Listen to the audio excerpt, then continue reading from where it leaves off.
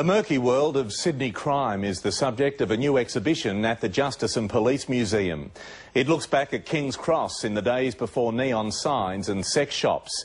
And as Peter Harvey explains, back then it wasn't the men who ran the streets. 1 square mile of vice and violence, but it wasn't always like that. In the beginning, it was high class and genteel. Luxurious mansions around the harbour foreshore, homes for Sydney's rich and powerful. Times quickly changed. Slums began crawling up the hills. By the early years of last century, King's Cross was Sydney's underbelly, and behind its glossy neon face still is. Those who own the Cross control the game that's acted out in Underbelly. But let's go back a few years, a bit further, to the 1920s and 1930s, when the razor gangs tormented the streets and controlled all aspects of illegal business. Pistols were suddenly outlawed, so the gangs switched to the long, lethal, cutthroat razors. Vicious and feared, they were to do far more damage than the guns. While King's Cross is definitely a man's world now, back then it was monopolised by two very powerful women. Tilly Devine ran a vice empire, streetwalkers and brothels. Kate Leigh was queen of the illegal booze industry and the cocaine trade. Tilly and Kate surrounded themselves with ferocious henchmen, you know, some very, very bad customers of the day. A government crackdown on vice backfired big time. The law said no man could run a brothel. Tilly Devine took note of that and thought, well, I'm not a man.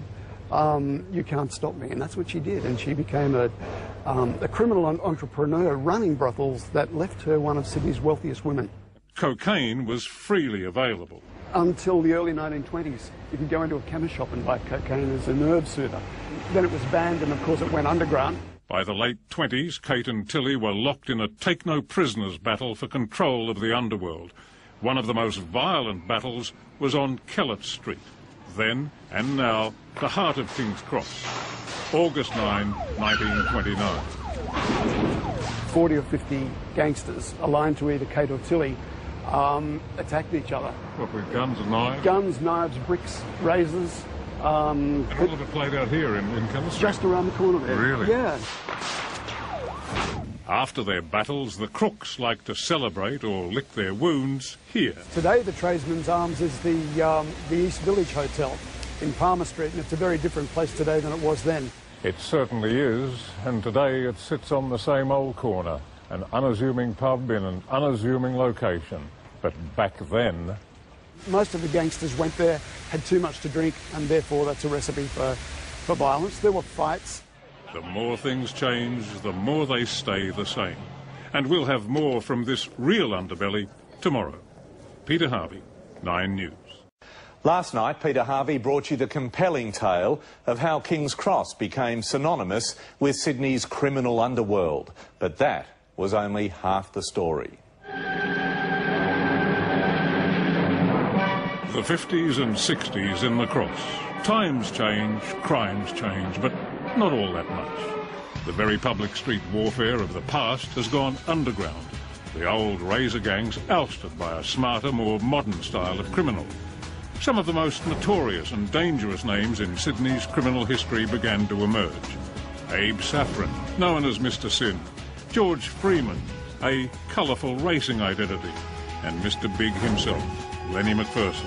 Abe Saffron muscled his way into the booming nightclub business, in the process taking over Tilly Devine's and Kate Leigh's old vice and grog trade.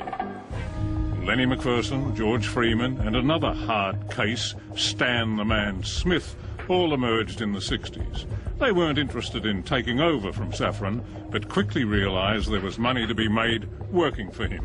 What we're asking for is protection money, and we're asking for reduced violence so we can increase our profits. It was the three, McPherson, Freeman and Stan Smith, who ran organised crime. Fueling this rise of organised crime, corrupt cops.